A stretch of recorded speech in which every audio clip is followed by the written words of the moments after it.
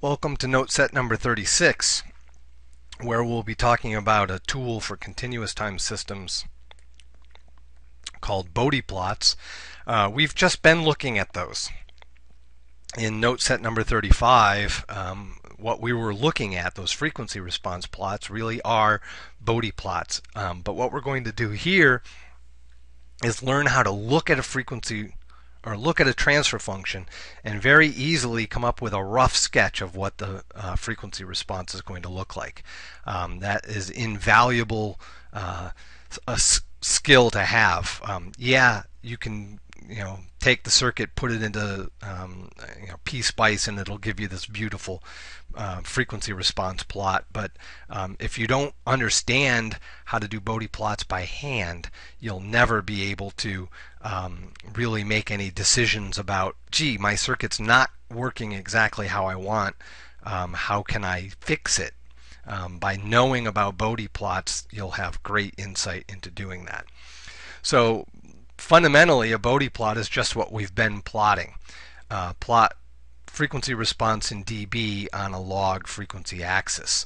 And technically, they would also include phase plots, but we're only going to focus on the magnitude part here. So like I said, we can easily use Freq Resp or EECE or any kind of numerical method to get these beautiful Bode plots. But what you don't gain by doing that is an insight into what about the transfer function makes it swoop or peak in that particular way. And if I don't have that swoop or peak that I want, what do I have to change to get it? You could sit there all day trying different structures in EECE and never get what you want. But if you know, this is the kind of structure that makes that swoop, then you can put it in and you got it. So if you want to be a circuit designer or a system analyst, system designer, this is the way to do it. So we're going to sneak up on this. We're going to have to go slog through a little bit of math first, but once we get through all this, the actual process is really quite simple and straightforward.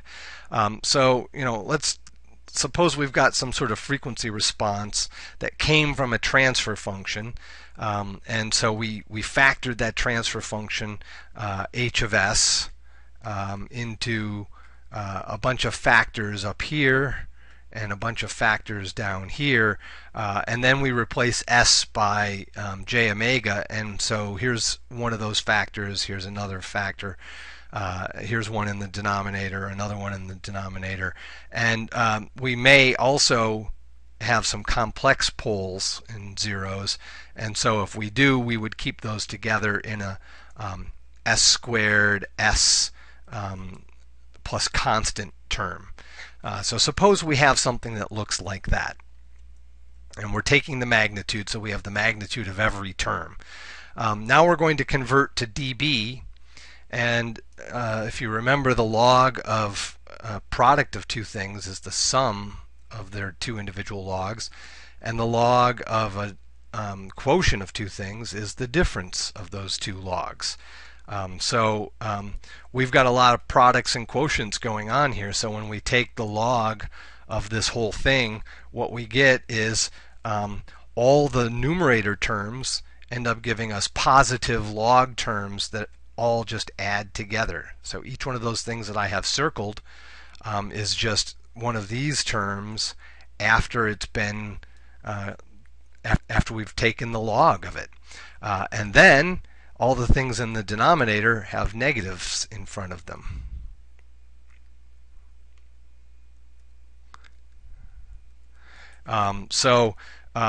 What we see here is a real characteristic of taking things into logarithm form, into dB form, is that each term that contributes to the frequency response, each one of these factors, so each factor that gives us a pole or a zero, or a complex pair of poles or a complex pair of zeros, can be thought of as making a contribution in dB, and then all of those individual contributions just add together to give us the total contribution. So it's this adding together that makes it very easy for us to deal with this. So that just summarizes the things that I just said. So we're going to do one little trick first before we get into actually doing what it is that we want. So remember I said we really think about starting from h of s here. And one of the tricks that we're going to do is we're going to go through and take, if there's any number out in front, and if there's each term that comes from a first order factor, and then each term from a second order factor, we'll take the constant. So we take all the constants, we take all the constants in the denominator, and we're going to factor all those things out. So if we do that algebraically, we'd get this 2, the 10, and the 40,000 all pulled out in front and grouped with the k. We'd have the 5, the 20, and the 6,400 all grouped out here down in the denominator. And so we've got this thing out in front which we will refer to as our gain term. But let's see what is left behind after we've pulled these things out, right? So let's just look at the s plus 2. We pull out the 2 and we're left with a 1. We pull out a 2 out of here and we're left with an s over 2. Okay? Pull the 10 out, we have an s over 10 plus 1, and so on. We pull the 40,000 out, we have an s over 200 squared. That's because 200 squared is equal to 40,000. Okay? And here we leave the 40,000 explicit. We do the trick here just so that we can put it inside the square. So that's the trick that we're going to do, and the reason that we do that is to just make it into a form that makes it a little easier to work with. Then when we replace our j omegas, the s gets replaced by j omega, s gets replaced by j omega, s gets replaced by j omega, and so on. Now the whole point of doing all this is that then when we take the dB form of this and we get each one of those terms that adds or subtracts, every single one of them will be 0 dB at the low frequencies, with the exception of a sol s, or any power of a sol s out in front, whether it be in the numerator or the denominator. But all these other terms, first and second order terms, will be 0 dB down at the low frequencies. So what that means is until they start to do something else, we can pretty much ignore them. They're not even there because they're adding 0 dB to everything else. And this trick allows us to sequentially worry about the poles and zeros, starting from the low valued poles and zeros and moving towards the higher valued poles and zeros. Now that'll make sense when we go through an example. But let's look at what each one of these different terms looks like. So we've got the 20 log 10 of some big constant out in front. I'm showing it just as k, but it could have all those other terms out in front. So that would be our gain term out in front. So even though we're taking 20 log 10 of something, it's 20 log 10 of a constant is a constant. So that's just a flat plot, just flat versus omega. Okay, so we don't have to worry about that. If we've got an s to the n power, or an s to the minus n power down in the numerator. So n could be an integer that's positive or negative. Then we're going to have it either going up or going down. Now notice this thing never changes. It's just constantly going up or constantly going down. And the slope is going to be plus or minus n times 20 dB. When I have my plot is being shown for n equal to 2, the slope of this is minus 40 dB. The slope of this is plus 40 dB. So we're just going through these individual terms, and then we'll see how it all fits together. So each one of the terms that's just a first order factor, whether it's in the numerator or denominator, will determine whether it ends up with plus or minus 20 out in front. And what ends up happening here, the blue and the red curves show the actual plot, but what we see is that we can approximate that with just two straight lines, one going flat, and then we either go up by plus 20 dB per decade or down by negative 20 dB per decade. And when do we make that change? That change happens right at the break point. So in this case, this is the break point omega equal to A. So that's nice. And then we have a second order term, and again we can draw them, or we can make nice pretty plots of them, but we see that again we can approximate it as a straight line, and then it either breaks up or breaks down depending upon whether it's in the numerator or the denominator. And where does it break? It breaks at omega equal to omega sub n. So we find that omega sub n value, and that's where the breakpoint is going to happen. Hey, remember we saw that when we looked at second order second order low pass and high pass filters? Yeah. And when we looked at a first order low pass filter, it looked like this, 20 dB per decade. When we looked at a second order low pass filter, it looked like this, with 40 dB per decade. That's what we're seeing here. So each of these terms corresponds to the same kinds of simple things that we've seen, but more complex circuits will have many of these things all working together. And we've now seen that all we have to do is, after we've taken them in dB and done that little trick, they can all just be added together very simply. So what we're going to do is just start below all these so-called breakpoints, and I'll explain how we find these breakpoints in general. And if we start plotting low enough, all of those terms will be at 0 dB, and we only have to worry about the constant term and any poles or zeros at the origin. And then as we move up in frequency, we'll encounter each breakpoint, and that will change the amount of slope that we have. And then we use the fact that since we're adding in a line with a slope, maybe to something that already has a slope, if we add two lines together, we get a new line whose slope is equal to the sum of the slopes. So all this makes it very easy to do this. So here's the steps that we're going to go through. I'm not going to read through them on this chart. This chart is just a nice place for you to have it all in one sheet for you to follow, for you to do it yourself. But what I will do is lead you through an example. So suppose this is our transfer function. Maybe we've analyzed a circuit and we've found this, and we want to know what this frequency response of this thing looks like on a dB log plot. So the first thing we do is factor this thing. So we see that we have to the third, to the second, to the first, so we can pull an S out in front. So that's the first step that we've done. Then the next thing that we're going to do is we can use MATLAB to find the roots of this, and we find the roots of this numerator here are actually two distinct real roots. The denominator, though, we find out that we have a quadratic term that has complex roots. So we're going to leave those together. We would have to, by hand, combine those back together into a single quadratic term. And then we have one other real root. So once we do all of that, we have something that looks like this. So this is what we get as a result of taking two terms with these roots and smashing them back together. And that's not too hard. It's tedious, but not hard.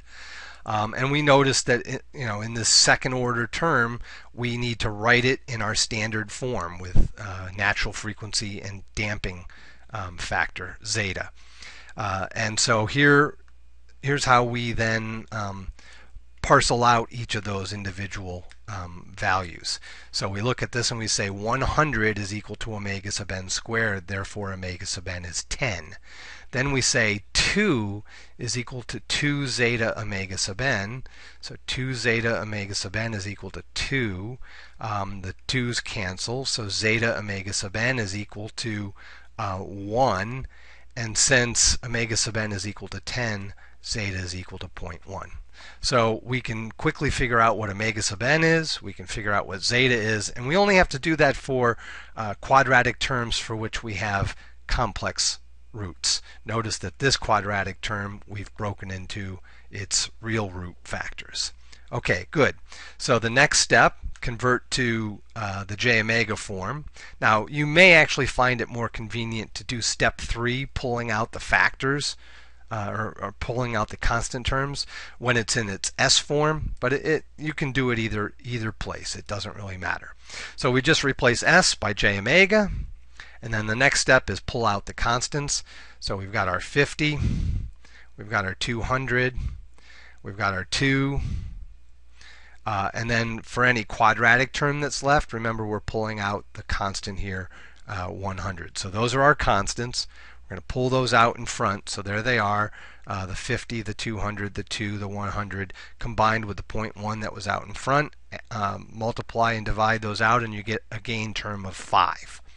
So set that off to the side. And notice that over here we now have our j omega over 50, j omega over 200, j omega over 2. So the reality is, once you get good at this, you don't really need to do all these steps explicitly. What we're mostly interested in is finding out what the gain term is, and finding out what the zeta and omega n is for any quadratic term, and then finding out what the breakpoints are. 50, 200, 2, and omega sub n of 10. So we always have to take the square root of that. So we combine the j omega term with the gain term, so that'll be one thing that we'll deal with those together. Identify the breakpoints and list them in ascending order. So here we go. We've got a 2 in the denominator, a 10 in the denominator, a 50, and a 200. That's the order, and we list them there, and we tag them with what effect they're going to have on the slope, the change in slope. So when I hit this breakpoint for this term, well, let me back up. The thing that we've learned so far is that if we go far enough down below 2, all of these things are flat. They're just flat, and then they're eventually going to either break upwards or break downwards. But down below 2, they're flat at 0 dB. That's the whole point of doing that gain grouping out in front. But once we do hit 2, what effect does this have? Well, we break, and since it's in the denominator, we break downward. So the change in slope that term is going to contribute is minus 20 dB per decade. And that's because it's a first order denominator term. Then our next one is 10. That comes from a denominator term that is a quadratic term. So at 10 we're going to experience a change in slope of minus 40 dB per decade. 40 because second order, minus because denominator. Then 50 is our next. So that'll be plus 20 dB. 20 because first order, plus because numerator. And then finally 200 will give us a change of plus 20 dB per decade, 20 because first order, plus because in numerator. So we now have our little table that tells us how to deal with our breakpoints. Okay, let's charge on here. So the next thing we do is we identify any j omega terms. It could be in the numerator, it could be in the denominator. And we're going to evaluate that in dB at some omega value. Doesn't matter where, just pick a convenient one, but it has to be at least 1 decade below the lowest breakpoint. So here our lowest breakpoint was 2, so 1 decade below that would be 0.2, and so we're going to go to 0.1 just because that's a place where our log blocks go at powers of 10, right? So 0.1, 1, 10, 100, and so on. Okay, so let's evaluate this term in dB at omega equal to 0.1. So when we do that, we have 20 log 10 of 0.5 minus 6 dB. So we're going to start our plot at omega equal to 0.1 minus 6 dB. That's where our plot starts, and because this is corresponding to a term that is a single j omega in the numerator. Single, it'll have a slope of plus 20 dB. If we started with an s squared out alone by itself, we would have 40 dB. And since it's in the numerator, it's going to be plus. So that's what we're going to do. We're going to start at minus 6 dB at 0.1, and we're going to start with a slope of plus 20 dB per decade and move up from there until we hit our first breakpoint, and then we're going to have to change our slope based upon what that first breakpoint does to us. So here is what we have as our table. So at each of those breakpoints, we'll see what happens with the change. And then finally, since we do have a second order complex pair of poles, we should make an adjustment for underdamped scenarios. Now I know that underdamped is technically when zeta is less than 1, but you can see that when zeta is 0.5, we don't have to make much of an adjustment at all. But when we're down, so for like 0.6, 0.7, the adjustment's even smaller, so I typically ignore it. So for our case, we had zeta equal to 0.1, so we're going to have a resonant peak that bumps up 14 dB. So let's put all of this together. So I've got our breakpoints listed here in red. We're starting all the way down at 0.1 and plotting that 5j omega term that was up in the numerator. So we're going to start, remember we said we started at minus 6 dB, so there it is. We put a point at minus 6 dB, and then we draw a line that goes up 1 decade, so up 1 decade is to 1, and up 20 dB from there. We put a point there, and we draw a line. And we draw that line all the way up to the next breakpoint. Now at that next breakpoint, remember, we had something in the denominator. So that denominator causes a change of slope of minus 20 dB. So we have a slope of plus 20. Now the slope is going to change by minus 20. So our slope is going to be 0 dB per decade here. So that's the combination of slopes of this going up and one going down by minus 20, which makes us level off. And we draw that over to our next breakpoint. Now 10, remember, was a quadratic term in the denominator, and so that's going to cause us to go change by minus 40 dB. So we were at 0 dB, we're changing by negative 40, so our new slope is going to be negative 40. And this is because it's a second order term. So now we go up a decade, so we were at 10, we go up to 100 and go down 40. And we draw a little point there, and then so there's our point, and then we draw our line, but we only draw it up to our next breakpoint. We went to 100 because that's the easy thing to do to measure 40 dB per decade. But then when we draw it, we stop at our breakpoint. If our breakpoint, if 50 were instead, say, at like 200 or 300, then we would continue drawing past 100. So now we're at our breakpoint of 50, which was in the numerator. It was a first order term in the numerator. Was it in the numerator? I need to back up and see. I thought it was in the numerator. Yes, it was in the numerator. It's in the numerator, so it gives us a plus 20 dB of change. Yeah, okay, so we're right here. It gives us a plus 20 dB of change, so we were at minus 40. Plus 20 changes us to minus 20. So we're going to have a slope now of minus 20. So we go up a decade, down 20. Put a dot there, draw a line, truncate it at our next breakpoint. And then at 200, 200 was also in the numerator, so that's going to give us an additional plus 20 dB. So we're at minus 20, and we're going to get another 20, so we're going to be at 0 dB slope. And so now, and we have no other breakpoints, so we just draw straight over as far as our axis shows. So that's our straight line approximation to the Bode plot.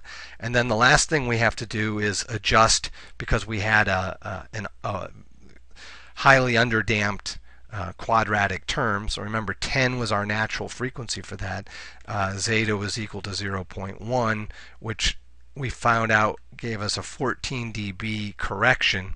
So we come back over here and we adjust for the zeta equal to 0.1 by going up 14 dB, and then we by hand kind of draw a little resonant curve, a little resonant peak. You know, how narrow do you make it? I mean, you're just roughly approximating here. And so that's how you build these things. And so there is the exact one made by MATLAB, and there's my approximate. So it's not exact, it's approximate, but it's very quick and dirty. But the most important thing is you know why you have each and every one of these behaviors. You know what part of your transfer function gave you that. And if you were saying, gee, actually I didn't want this to happen, you know why this is happening, and you know what to remove or change to make that do something different. And that's the power of this. So hopefully you can do some practice on these. We'll do some in class. And they're an excellent skill to have. Thanks, and we'll see you in the next video.